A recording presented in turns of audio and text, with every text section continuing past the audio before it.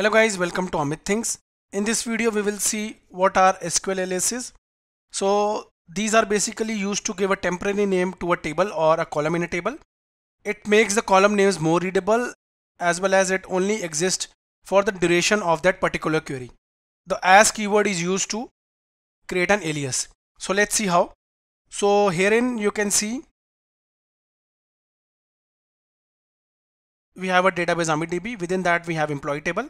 So let us first enter the AmitDB database using the use command.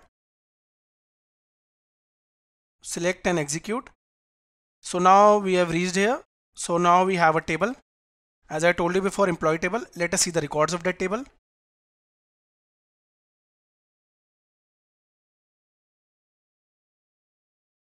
Semicolon.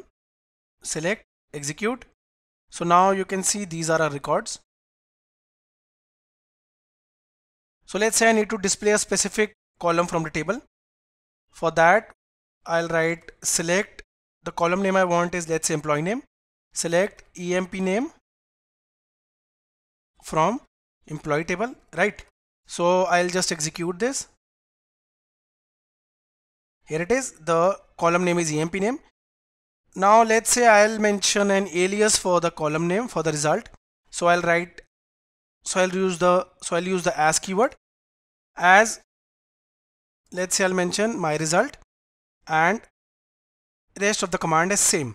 So herein, instead of emp name, my result text will be visible because it's an alias. Click on execute. Herein you can see my result.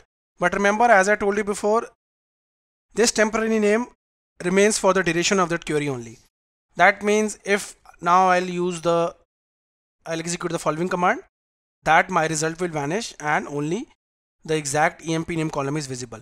So this way you can add an alias. So if you're having a number of rows, if you're having a lot of column and rows in your table, and if you want to display the result, you can always use the alias, and it makes the columns more readable, the result more readable. Okay guys, in this video we saw what is an alias in SQL. If you like the video, do subscribe to our channel Amit Things.